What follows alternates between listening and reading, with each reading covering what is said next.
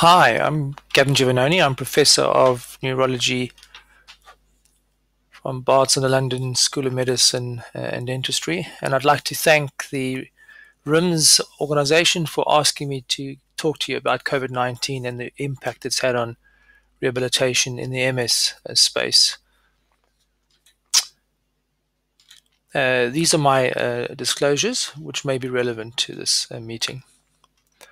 I'd just like to start off by talking to you about some of the issues that have arisen during the pandemic, particularly the sad fact that we've passed 5 million deaths, and this is a massive underestimate. If you follow the Economist's online data portal, it's probably close to 16 or 17 million at the moment.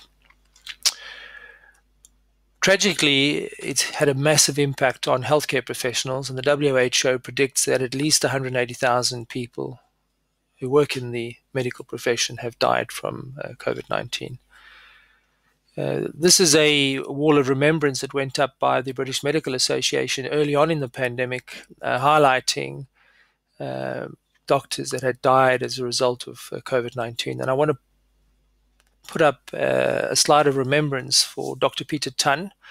Some of you may remember him. He was a rehabilitation expert working in the Royal Berkshire Hospital. And he died on the 13th of April, the day after my birthday, as a result of complications of COVID-19. He was an incredibly generous, friendly colleague, and we will miss him. He tragically raised the issue of not having PPE, and there is a national inquiry happening into the NHS handling of the pandemic, and hopefully something will happen in his name, so his death hasn't been in vain. But I want to point out, if you look at the nationality or the ethnicity of the people who died during the early part of the pandemic, you can see the majority of these people are from ethnic and minority backgrounds. And this raises a sad fact that a lot of outcomes in the COVID-19 pandemic have been due to social determinants of health or other factors, and there are some genomic factors that may also contribute to the high mortality amongst ethnic minority doctors in the UK.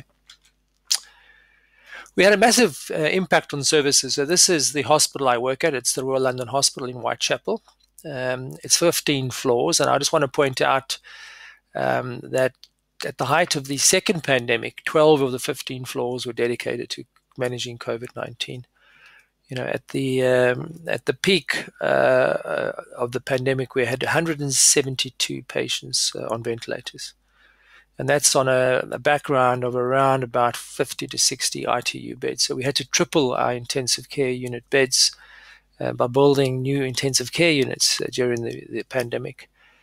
The 60 refers to 60%. So our hospital complex is one of 5 hospitals. 4 of them are acute hospitals. And at the peak of the pandemic, 60% of all deaths were occurring in our 4 NHS hospitals.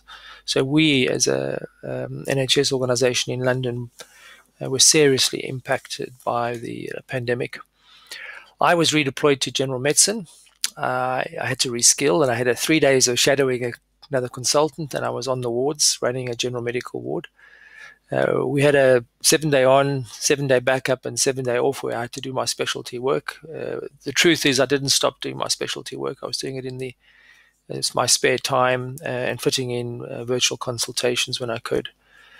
I did realize that general medicine has changed. It's become very subspecialty driven with lots of protocols. So if somebody came in with renal problems, the renal team came to see them, for example. And I think what was quite clear is that once all the subspecialties had removed all the work for me, what was left on our ward was really mainly older patients with mainly social issues that we had difficulty discharging them. But we also had an acute crisis because a lot of people needed rehab. You know, we were a step-down ward from the intensive care unit with quite a lot of really sick COVID-19 patients. These people were critical illness myopathies, critical illness neuropathies, and there was a massive shortage of rehab beds so we could discharge them for rehabilitation. So I realized that, in future pandemics or future crises like this, they have to think about having a system for discharge into the community where active rehabilitation could occur. Maybe not in a rehab unit, but in a setting where rehab could be delivered, maybe in the home environment. I must point out from this US study, which looked at the impact of COVID-19 on people with multiple sclerosis issues, you can see on this y-axis it goes from 1, which is low impact, to 7, high impact. And what's looking at a survey across various domains is that the pandemic had a massive impact on patients' quality of life across multiple domains. And I think that's the message to take home. People with chronic disease, not just MS, had a really, really tough time during COVID-19. I had a lot of patients who were reasonably independent. Their ongoing physiotherapy or exercise programs or gym therapy had to stop. Aqua aerobics, a lot of people use swimming pools for exercise, had to stop. And as a result of that, they deconditioned and they're now not independent. And the question is, will they become independent again? And I suspect some of them won't.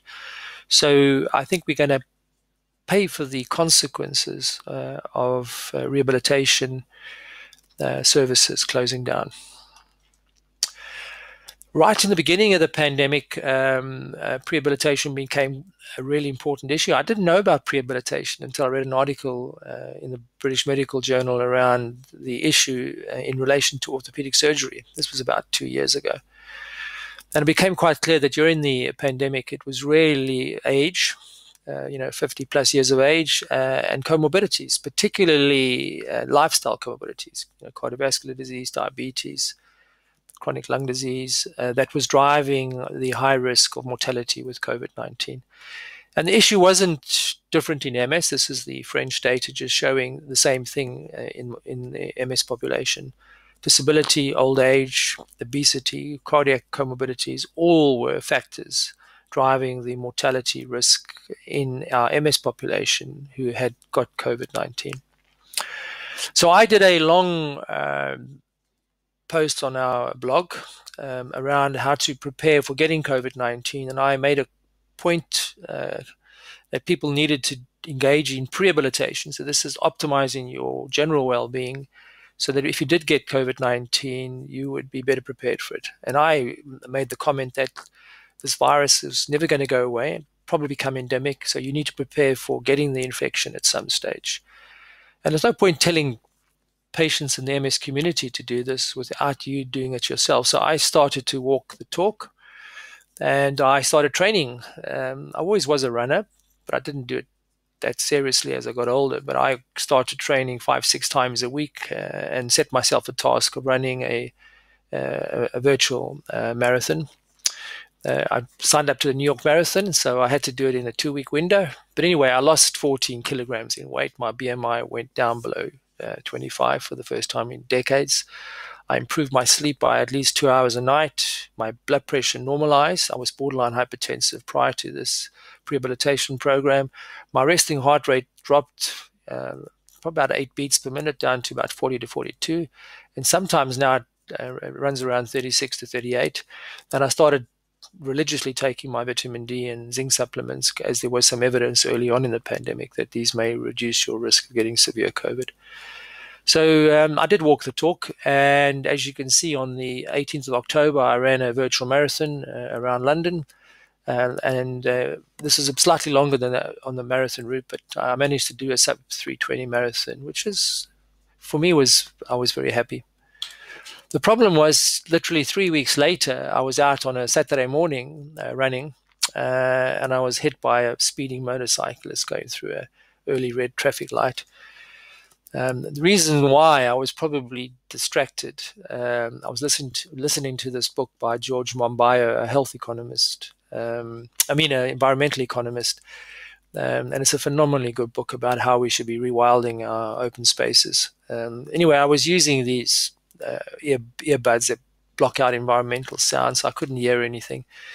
And that's possibly one of the reasons why I was hit by this motorcycle. So there's another reason to not use these headphones or these noise-cancelling headphones. Subsequently to that, my family bought me a pair of bone-conducting ones, which I'd recommend.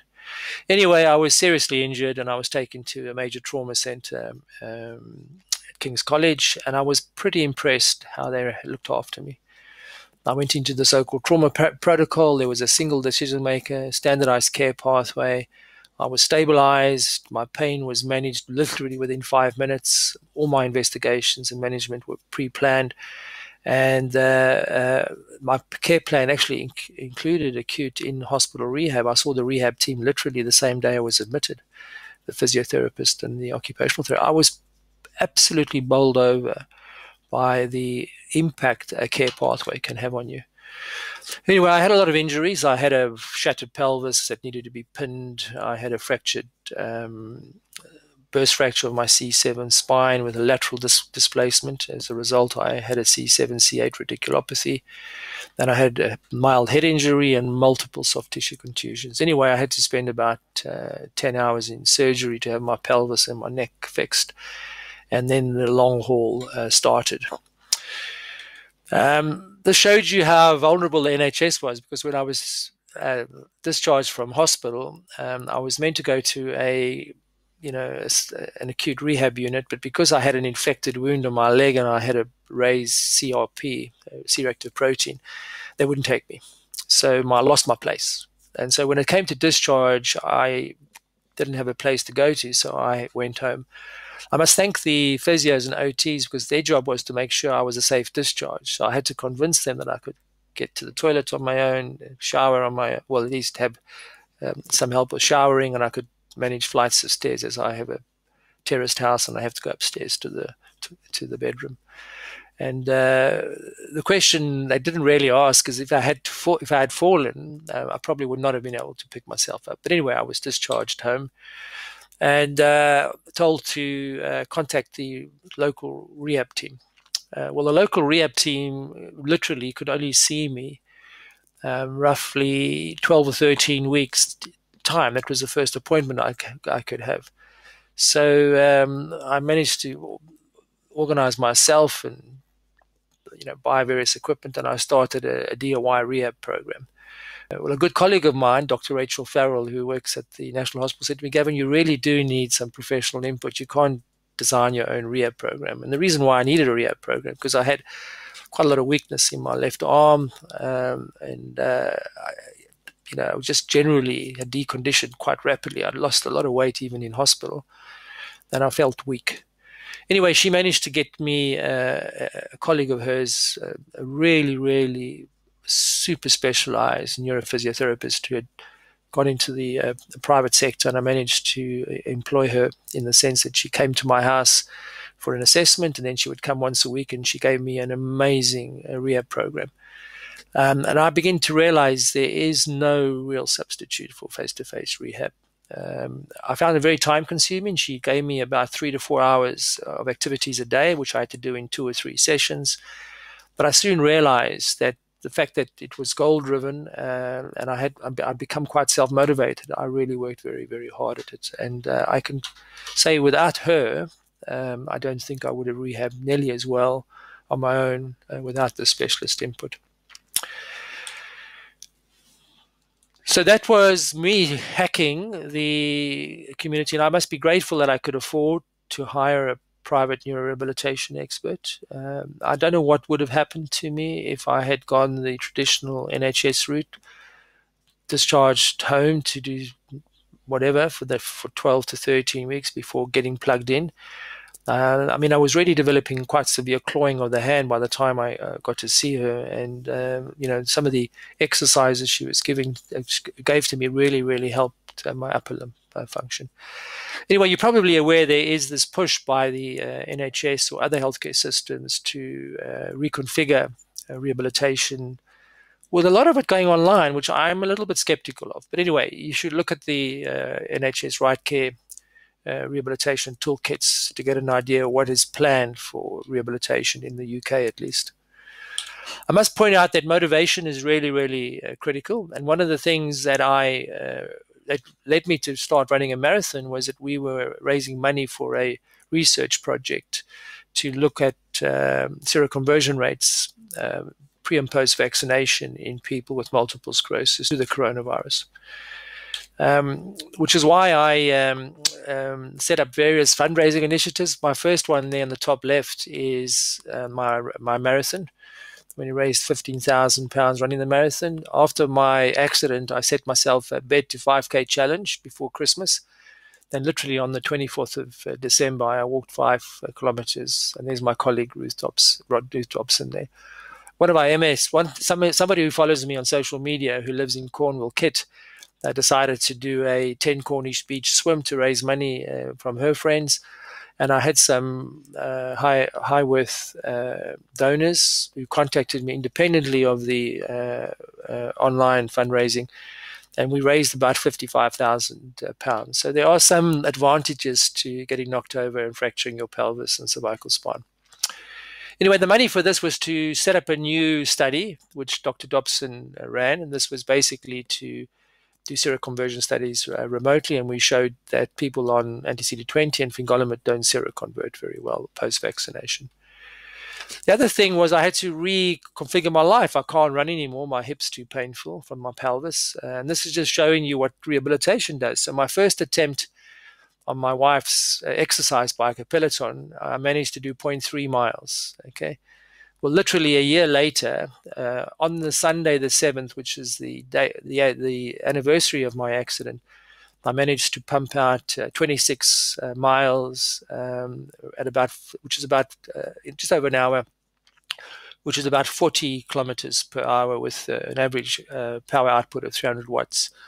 So if you know anything about running, you'd be pretty impressed with my recovery. And I think the advantage is knowing the power of rehabilitation to get you back. And I'm almost back to normal now. Apart from not being able to run, I am fully functional and independent. Anyway, I just always had this map of MS management with MS-specific targets and non-MS specific targets. And I had to redesign this now, and I want to put in two aspects: that rehabilitation has to be center stage now in terms of treating multiple sclerosis, as well as prehabilitation. You know, we have a responsibility to implement preventive healthcare to optimize MS outcomes. And those non-MS brain health targets are the types of things we should be doing in the general population anyway. Also, we should not expect people with multiple sclerosis to recover function without rehabilitation, in other words, using exercise as a stimulus. So to conclude then, one of my favorite books during the pandemic was this bedtime story, The Boy, the Mole, and the Fox, and the Horse by Charlie Mackesy. This was a Sunday Times bestseller list. It's basically bedtime philosophy, and in this particular scene, the boy's asking the horse, "What's the best thing you've learned about storms?" "At the end," said the horse, and fortunately, I predict COVID-19 will end. Also want to say to you that like any crisis, there's opportunities. And so it's up to you to think about what to do in terms of how we're going to go forward post-COVID-19 to improve rehabilitation services and how we manage people with multiple sclerosis with the aim of maximizing their lifelong brain health and outcomes. And if you're really interested in my thoughts on this, I would suggest you go onto my Medium site and read my post on rethinking healthcare about how we need to challenge the Victorian model of healthcare. And to put it simply, the NHS is simply not ready nor configured for the efficient implementation of preventive medicine for aiding people to self-manage their own chronic diseases. And I give you some of my thoughts about how we should go forward. So thank you. I will take questions.